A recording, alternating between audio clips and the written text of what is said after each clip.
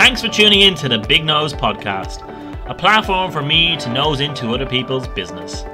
On this podcast, I strive to share with you stories from a range of different people over various different topics. So, before my nose starts twitching any further, let's get down to business.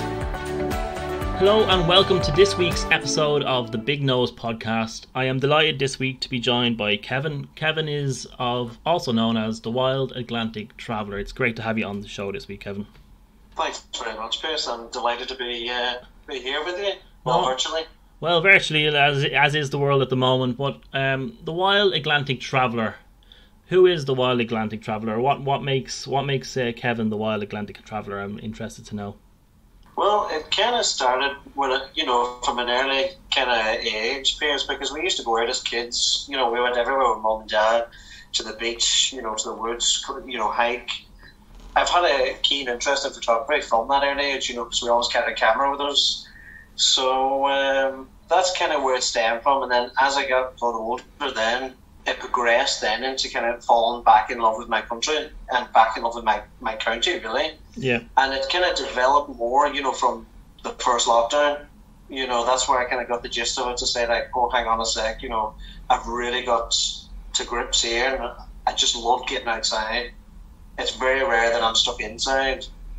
But I planned just before the lockdown to travel the West Atlantic Way and take our passport with us and stamp it as many stops as we could. But then unfortunately lockdown hit and our plans were kind of put on hold, really. So what kind of happened was we got to know our kind of our 2 kilometre distance first, and then we went on into the 20s, and then we got to know the county a wee bit better. So I'm kind of hoping this year we're going to travel further and experience the full Wild Atlantic Way. So that's where the Wild Atlantic comes into it. So obviously, as you're going about, and you're based up in Donegal, and obviously that's where the idea came about. Then obviously with obviously the invention a few years back of the Wild Atlantic Way, it kind of comes into with your passion from obviously a young age going into then travelling further on down. Yeah. Yeah, that's right. Yeah, that's it. Pretty much. I was just wondering, in terms of you're generating a lot of content. I have my iPhone and I take a few photographs and I think I'm wonderful, but the stuff that you're producing is like beyond phenomenal. But how do you generate so much content? How do you know where to go, when to go, or how to kind of what's going to look good at the end of the day? Well, I kind of make it up as I go along. I know it sounds a wee bit cheesy, but the first thing I do when I get up is I look outside. I don't check the time. The first thing I do is check the weather, and if it looks half decent, I'm out. And depending on how nice of a day, if it's going to be very warm, very sunny, I tend to go for the beaches, because I like to sit back, listen to the waves. And then if it's a wee bit of a dull kind of day, I go for the hills and I go and search for something like the waterfalls or lakes or anything like that. And the only thing I take with me up to recently is my phone, which is a Hawaii P30 Pro. I used to take a big Nikon with me, but it just got too clumsy. But my phone comes everywhere. It's got a great spec of a camera, great optical zoom on it. And then just recently I purchased a wee drone, which now I've got to grips with and I'm eager to take it out. But yeah, basically just the phone. Yeah, I think there's been a lot of accounts similar to yourself in terms of setting up over the last maybe year, maybe 18 months, in terms of creating platforms on which to share photographs. So is it just the camera you use, or what type of other equipment? As you said, you have the drone, which I think we all want. But well, I wanted a drone for a long time, and then with COVID and that and not working, I managed to save up and put it aside. But just basically my camera phone and my drone now. But all my photographs that you see in my content pool of Instagram is strictly straight from the phone. And I'm not into enhancing or over-enhancing the photographs. I tend to use a program on my phone called Lightroom. A lot of people will be familiar with it. And it just makes slight enhancements, where I might lower or increase the saturation and same with the contrast. But that's the highlight of it, really. I think the actual natural landscape is the best. Not too technical, and leaving it as pure as possible, I suppose, is the approach. And with the Wild Atlantic Way, I've been up and down it, different parts of it, thankfully, over the years, and it is some beautiful spots all along the way, regardless of the weather. But to you, I suppose, as a person who's living, on the west coast, up in Donegal, what is so unique about the Wild Atlantic Way? Well, there's quite a few different things. I think the biggest thing that they introduced was the Wild Atlantic Way passport, which kind of gives everybody that unique opportunity to stamp their journey along the way and have a memory of it, rather than just from your mind. You can actually have a stamp collection. But I think the biggest thing here for Donegal is that the coastline is so rugged, and no matter what time of the day you go, whether it's sunrise, sunset, or during the daytime, it's so impressive. The kind of sea breeze beating against your face, and there's so many kind of unique quirkiness to it. Like, there's little coves, inlets.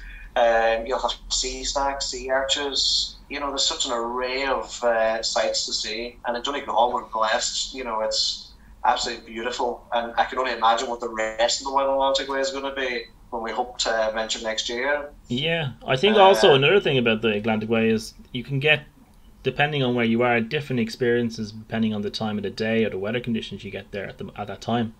Yeah, definitely. You can go from a nice sunny morning, and then it could, slowly come into a kind of bit of a stormy day where the rain will start beating down. But that'll give you such a unique edge in your photographs because of the sky and the landscape. The two contrasting against each other can really impact it. And I think that's where the kind of natural elements of the photographs come through, where you don't need to over-enhance, and you just take it exactly how you see it. And I think that's where my kind of edge comes from a wee bit. It's all within what you see rather than superimposing it and making it look superficial. But did it really get taken by this camera, or was it photoshopped? Yeah, well, that's one thing that has become prevalent. All the different gizmos and techniques you can use in terms of getting different exposures, as you say. But one thing you did say was that obviously up in your end there's quite a rugged coastline, and when we were up there, myself and Eve, we were up in Muckross. It was actually, funnily enough, I came across you inadvertently. And I was like, Neve, that's that. I'm nearly sure I recognise that guy.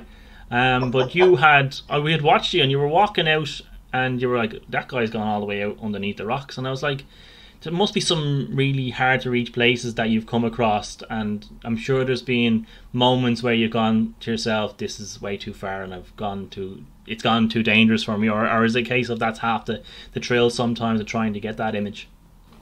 Yeah, a bit of both, really. I've got a problem where I push myself. I'm that nosy that I have to go further, and if somebody says you can't get further, I will find a way further. And we had one of them experiences there just before the lockdown. There's a secret waterfall just before Muckross. It was one of Donegal's best kept secrets, but it's the worst now. And the tide was coming in, and I thought, I can beat the tide. I can outrun the tide. And I got halfway there to it, because you actually have to get into the water a wee bit in certain parts. Wow. And it started getting waist height, and I thought, I have to turn back. And I thought, no, keep going. And I got to the point then when I just had to give up. But otherwise, most of the times, 9 out of 10, I would actually push my way and I'd get there. But it can be very dangerous, so you need to kind of know what you're doing. And sometimes I don't. I just chance it. And 9 out of 10, I'm lucky when I chance it. I get the perfect, spot. But you always have to have that side of caution too. Yeah, it's about risk reward, I suppose. And did you go back and get that picture afterwards? Yeah. So I actually went back then. So I went back the next day, and again, you've got to be very careful too of tidal times. I always say this to anybody that messages me how to get to places. I always say, just be careful of the tides. If it's coming in, don't chance it. Even if you think you're quick like me, you're going to be beaten. That tide can come in so quickly that a couple of blinks and it's at your ankles. But just to be careful. Anything can be dangerous. You could be climbing up a hill and slide, anything. So I always recommend traveling with somebody. Most of the times I travel on my own, and other times, I travel with somebody with me just in case, if anything happens. Yeah. But I always like to push myself to that part, that further boundary. Well, this is it, and I suppose, as you said, like growing up, you were out in the outdoors, and you would have obviously learned off your folks maybe when's the right time to go and when's the wrong time to go. But with experience, it's where it's important to come in, and obviously with your folks and growing up, you've been exposed to knowing when to go or where not to go depending on the conditions. But say you're sitting here this evening and you're looking at the forecast for tomorrow. How do you decide where to go and when to go? Well, again, it just depends. So, like, the good days I tend to go for the coastline, and then the kind of bad days then I kind of go to the hillsides, go to the woods and stuff like that. But it just kind of depends weather-wise. So, like, tomorrow's looking kind of decent, and if we were allowed to go out, I would probably head for maybe Fanad, or head maybe further down south and do the Kilcar, Muckross, Sleeve League. And I like to park up and get on foot. And where you see me at Muckross, I really like to get down and really get close to the water's edge. Most of the times I get battered by the sea, but it's only water at the end of the day, and as long as I'm being careful, it's safe. But yeah, just kind of depends weather-wise. I'm always keen to get anywhere, but I could end up at the beach, and then further throughout the day, then I could end up a mountain. Yeah, it just depends, where the day takes me, really. So I kind of just get myself lost. I make it up, really. Well, this is it. That's all part of being the Wild Atlantic Traveller. The road isn't necessarily set in stone for you. As we touched on, with the advancements in personal handheld technology and the emergence of more online platforms, particularly with, we had Pinterest and now you have Instagram. Do you find it challenging to stand out from the crowd when trying to generate content? Yeah, it is. It is very challenging because everybody's trying to do it. Everybody's trying to have an edge out there, and to say, and with that comes, a saturation with it as well, because there's so many people kind of doing what you're doing, and you're doing what they're doing. So it is hard, but I would say just be yourself. Have your own edge, have your own cuts, and sometimes you might mimic somebody else's work, but it just depends on how you put that spin on it. You might have somebody taking the same picture as you, but it just depends on the angle that you're looking at it. Yeah. They could be taking a full frontal, you could be at a side angle, and just be yourself, really. And it's how you capture your audience, how you talk to them and interact. And I think because, the Instagram followers that I've gained so far, which is quite minimal to most people out there, but is engaging with them when they contact you. Respond back and try and give them something positive, and anybody that asks for advice, I give it to them. Yeah. Because I've done the journey, so it's always good to pass that second information on. Yeah. And I think that's where my kind of wee edge kind of stands out, because sometimes you find it hard that not many people want to give you the advice where to go, because they don't want you to ruin it for anybody else, and plus they don't want it to become a tourist attraction. Yeah, and but I think within moderation. Yeah, knowledge is power as well. Sometimes you don't want to be sharing trade secrets, as they call it. And just talking about, taking photographs and everybody taking photographs, what maybe differentiates you between maybe other people taking photographs in that area is you knowing the ingredients that go into a good photograph. For you, what makes a good photograph? For me, it all depends on what I'm taking of. Like, if it's a scene that I like a bit of dramaticness, and again, this is where the clashing skies come in. So, like I said, the sun could be shining, and then all of a sudden, then you might get an overcast of cloud coming, and just that uniqueness, the two, amalgamate together. And again, the sunrise and sunset's always a good time, because I just think the visualization of the different colours, in the sky. So again, it could be just me playing around with a bit of contrast, saturation, and just light enhancement would kind of make me stand out a wee bit. Yeah. But again, I think when you look at it, everybody's quite similar, and it's just capturing that unique shot that's really going to stand out there.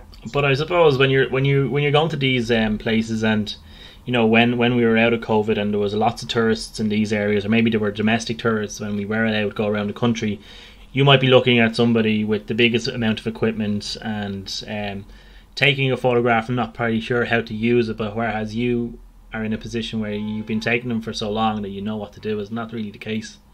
That's it. I would say to people, you don't need the most expensive camera. I started off with a really expensive camera, and you know what? It turned out to be a nuisance when I were carrying it. And as technology's moved and developed, things are getting smaller, compact, and to keep up with them rolling times, it's going to be very expensive.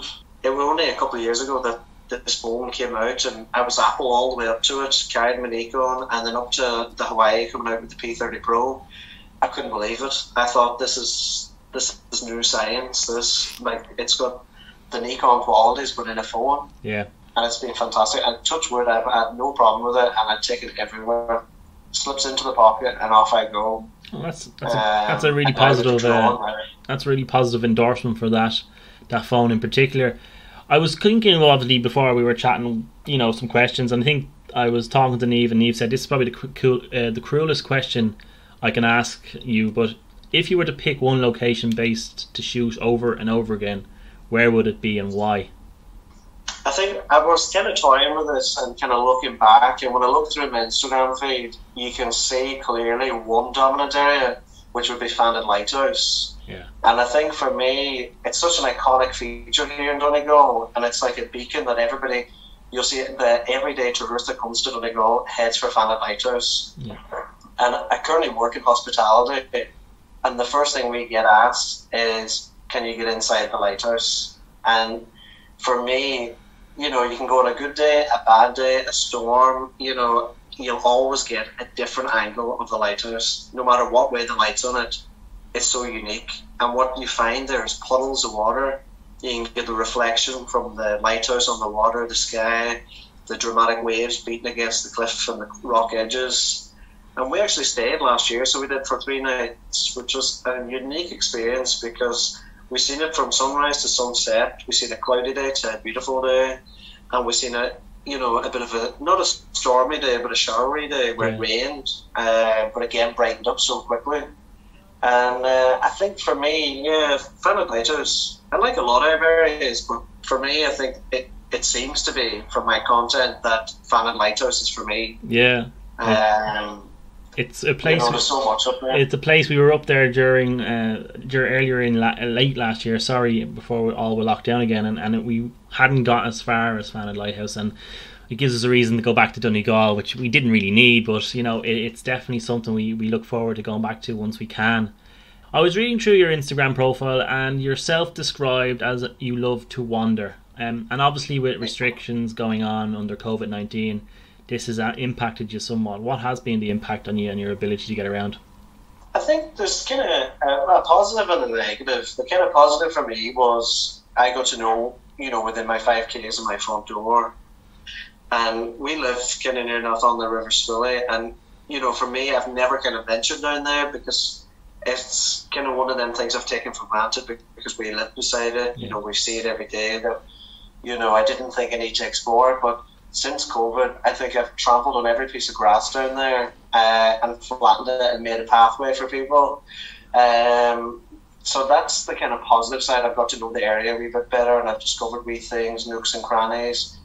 And then the kind of negative side is, I think it's the mental health side, because I think it can be so challenging. And we have a family here, I have 2 young kids, and I think that side being cooped up, with a small space to work with, it's very hard because you want to get out. And my thing for wandering is I put my earphones in and off I go. I could walk for miles and then suddenly realise I'm 3 hours away from my car, and it never bothers me. Yeah. Whereas here, 5 kilometres is nothing to what I would walk when I'm hiking or if I'm strolling from beach to beach. Yeah. Yeah, there's also a danger that you could start to resent everything that lies within your 5 kilometres after a period of time. Yeah, I think that's slowly happening, but it's hard not to. Yeah, but then we'll grow to love it again. Absolutely, as you said, sometimes you take for granted what's in your actual locality, and we're blessed here. We're in an apartment block, but we're attached to a massive park that is wooded, and it's lovely. So we've gotten to know that area as well. Something we touched on earlier in the conversation was, photoshopping and, filters and everything else that goes along with that. And what I wanted to know about the fact, and you've alluded to it a little bit, but maybe you'll go into more detail. The end result of the photographs that you take, are they edited to a large or small degree, or would you rather less editing now on these platforms that we use, or would you be, is there advantages of the editing material that's there? Yeah, well, I think less editing you know, you want it to be true to what you see. You know, why distort something that's so beautiful to make it look superficial? And there's so many sites now that I see, so many pages out there that would superimpose the moon or the Milky Way, and I'm thinking, you know, I've been out in them times, and it's so hard to see a Milky Way, and especially to them details. And they do look great, but I think, you know, you're taken away from the fact is what you're looking at is so beautiful, so unique to that area. You don't need to, you know. And sometimes it probably gives people a boost, you know, to show off their skills, which they are incredible skills to edit and Photoshop it, you know, certain items into a photograph. But for me, minimal kind of editing, you know, your saturations, your contrast, you know, depending on your grain, light scales, you know, I don't think you need too much. Personally, that's for me, you know, and I think that's why some people would probably argue and say you could enhance mine a wee bit more. But I think I'm maxed to what I am. Some of them aren't enhanced at all. Some of them are natural. Yeah. Well, keeping it real is important, I suppose, to what you're doing. And I was thinking about as well, if there was people out there listening in, you know, and they have the phone or a camera there that's been sitting there for a while, or maybe they're, you know, in a position where they've saved up some money and they want to invest in, you know, photography. Any budding photographers out there, what advice would you give to them starting off? Well, for me, I would say it's all about having fun. You know, you don't need the most expensive equipment, and even if it's just a phone to get you started, get the phone, get it out.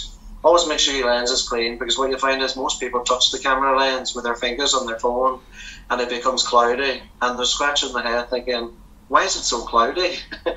But yeah, just have fun. You know, you don't need top cameras or anything like that. But if you do and you have the ability to get them, yeah, definitely take it out. And, you know, start around the garden, start, you know, a wee bit further afield and kind of build your confidence. Yeah. Play around with Lightroom's a great app, and it's free. It's free on your phone, and it's a great way to play with it. You know, they have an auto tool on it that if you're unsure about how to operate, there's YouTube tutorials that will kind of help you, guide you on the elements on how to enhance a photograph or photo edit it. So yeah, and just have fun. You know, don't be frightened to go that bit further, and don't be shy. You know, it's all about having fun.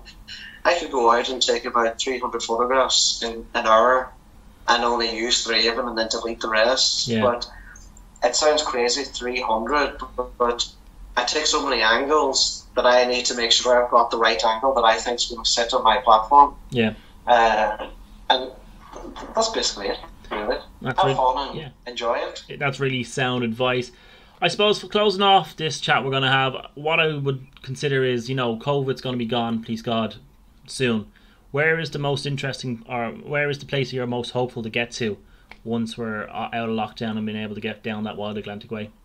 Well, definitely. I want to hit Galway, Kerry, and I want to hit Cork, because they were on our bucket list at the very start, just before lockdown, and that's what we had planned. And we bought a passport to take it with us and stamp it. So I think, we're aiming as a family for next year is to complete the passport, take a couple of weeks off, and just go as a family and enjoy it, because seeing so many pictures of people locally posting from all these different parts of the Wild Atlantic Way has really boosted us to do it and do the full thing, and not do it as what we planned, where we do a couple and see how far we got. Yeah. We're going to do the whole thing. So yeah, I think that's the goal. That sounds ideal to me, and you never know, you might spot us down there ourselves along the Wild Atlantic Way, because it's looking like that's where our honeymoon will be. Along the Wild Atlantic Way somewhere, maybe in a camper van if we can figure one out. But Kevin, the Wild Atlantic Traveller, it's been great to have you on this episode of the Big Nose podcast. I wish you all the best, and I look forward to all the photographs that you're going to take along the Wild Atlantic Way, and be sure to share those stamps that you get on that passport. It's really exciting. Thank you so much, Pierce. It's been a pleasure, and thank you so much for having me.